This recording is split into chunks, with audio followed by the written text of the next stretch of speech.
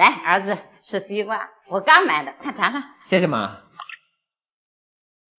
妈，这瓜你怎么就切了2块啊？你看我这记性，原来咱家呀13口人，都怪我数错人数了。妈，咱家就这么几口人，你还能数错？我看您就是故意的吧？哎呀，你看你把我当成什么人呢？我是那样的人吗？来，儿媳妇吃我的。妈，不用了，你们吃吧。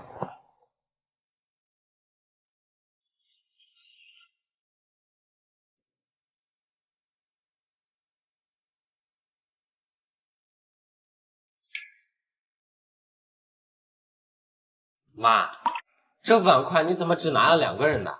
哎呀，你看看，我又忘了，原来儿媳妇在家呀，我还以为她逛街没回来呢。妈，您这话说的，她要是不在家，这饭菜谁做啊？大风刮来的吗？哎呀，我年纪大了，记性不好。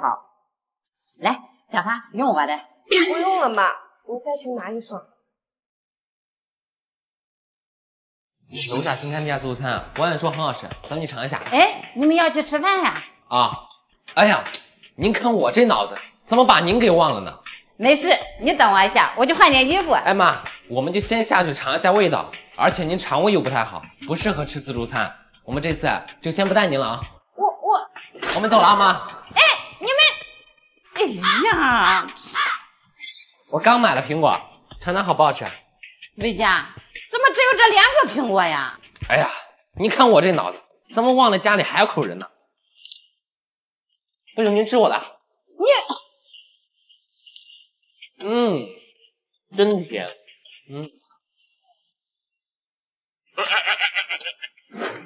哎，儿子，今天做的什么呀？这么香，我在门口就闻到了。啊，做的红烧肉。红烧肉呀，我最爱吃了。今天跟你王姨呀去逛街，有点累了，我去休息会儿。做好了记得叫我啊。好。哎，李芳，咱们家抹布放哪儿了？我这刚做完饭，灶台上都是油，我擦一下。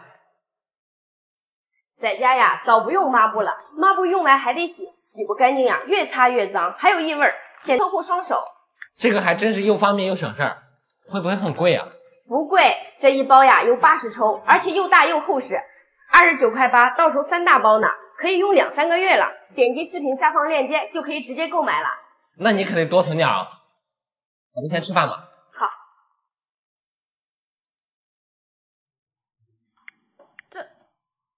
少阳，我不是和你说做好饭叫我吗？你怎么不叫我吃饭呢？妈，您看我这脑子，我以为您和王姨去逛街还没回来呢，就把您给忘了。哎呀，算了算了，我自己去盛饭。哎妈，我就做了2个人的饭，吃完了。你是存心气我是吗你？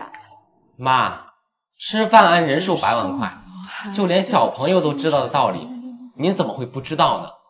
朋友之间出去买瓶水都知道给人带一瓶，更何况是自己家人呢？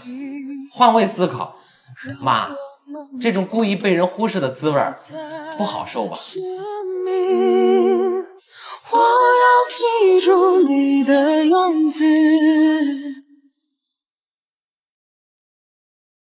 不就说你2句吗？你至于跟我妈顶嘴吗？你非要把她气出个好歹来，你才高兴是吧？你叠什么叠？我跟你说话呢。是我顶嘴，还是你妈不讲道理呀？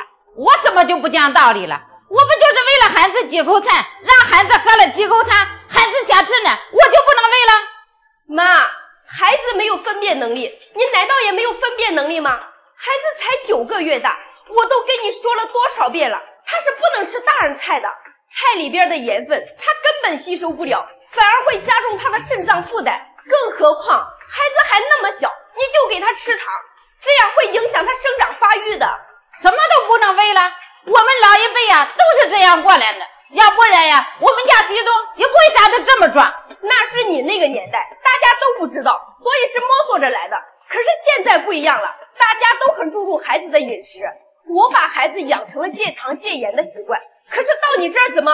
哪有什么？你要是怕把你儿子为患呀，就干脆把工作辞了，别上班了。我们家徐东呀，可是部门经理，手下呀有几十号人呢，比你挣得多的多了。家里呀也不差你那仨瓜俩子的，更何况钱都进你小金库了。妈，这是两回事。我跟你说的是孩子不能吃什么，这跟工作有什么关系？再说了，现在时代不一样了，就算女人有了孩子，那她也能工作呀。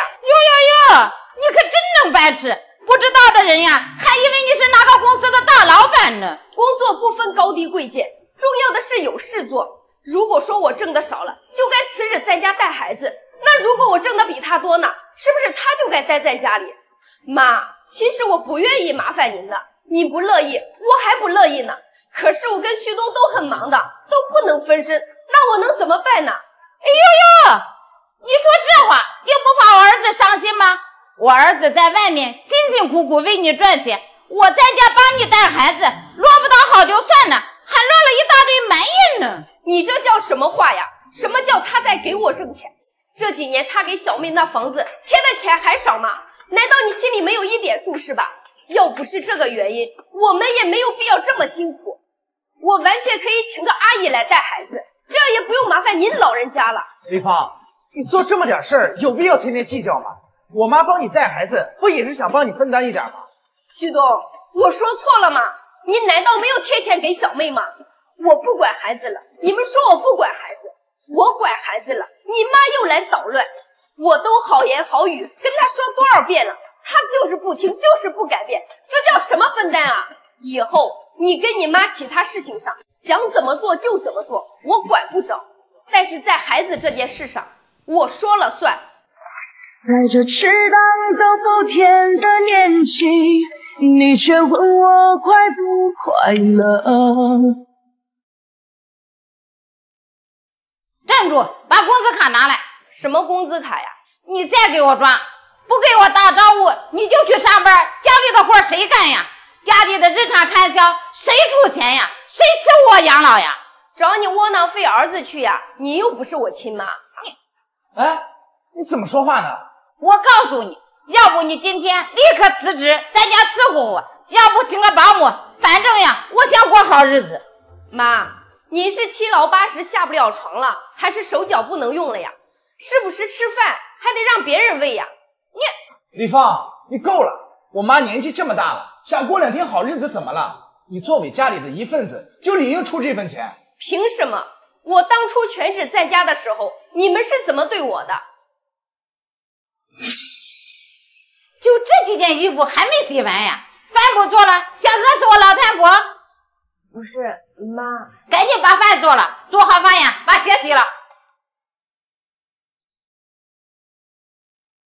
妈，帮我扶下孩子。妈，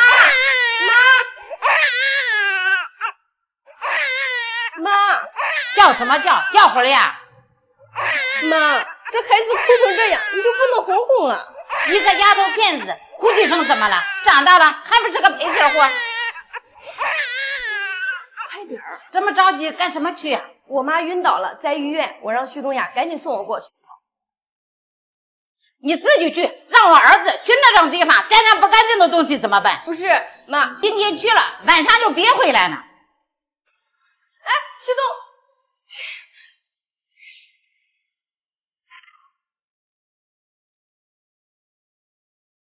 这屋里什么味儿呀？这么好闻，你喷香水了？没有，你闻到的呀是这个小香墩的味道。小香墩？对，就是这个小香墩，它不是简单的以香干臭，而是吸附和分解异味的，像厨房、卫生间反味的，家里养宠物的，梅雨季节有潮味的，都可以放上这个。确实很好闻，而且香味很高级，是不是很贵呀？不贵，这可是5星级酒店都在用的植萃香氛，可比香水便宜多了。而且呀，他们家有3种味道，每一种味道都很好闻。一瓶呀有350毫升，放在那里能香好几个月呢。而且现在商家正在做活动，2瓶才39.9块，还包邮到家。点击视频下方的链接呀，就可以直接购买了。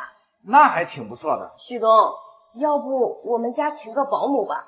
这家里大大小小的事情，我一个人实在是忙不过来。请保姆不花钱呀，我1个月1000块钱养着你，你还不满意呀？天天在家闲着不挣钱，光想着怎么花钱了是吧？我妈说的没错，你呀就是个败家女人。我全职在家的这2年，是我最难熬的时候。你们做的那些事情，你们可以忘，但我永远都忘不了。哎呦呦，你的心眼啊，就这么小，这点小事还拿出来说说？苦是我自己熬过来的，我怎么可能说忘就忘？丽芳，我当初娶你的时候，怎么没发现你是个小肚鸡肠的人呀？钱你不想出，仇你倒是忘不了。旭东，那我问问你，这些年你为这个家做了什么？行，我懒得跟你计较。你要是不想出钱呀，就把工作给我辞了，在家好好伺候老小。我告诉你，你要是不答应，咱们就离婚。你觉得我错过1次，还会再错第2次吗？这个工作我不但不会辞，我反而会越做越好。从今以后，我经济独立，精神独立，我不会再受你们任何人摆布，我只为我自己而活。时光横流中，这份爱的表象，一放手就像散掉。我一想洒脱一笑，说一声那么长。